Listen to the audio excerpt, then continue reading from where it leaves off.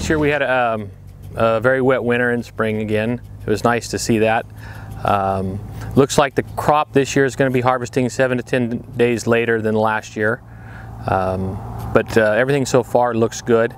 Production looks like it might be up 3 to 5% over last year. See, we've had a little more heat this summer than we've had in the past, but as of right now, it doesn't look like it's had a detrimental effect on the crop. Where we're standing right now is a 50% nonpareil, 25 Monterey, and 25% Fritz.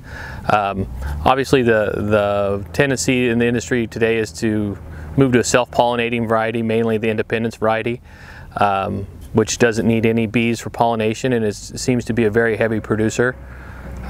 Is a good-looking nut and has been received in the market well.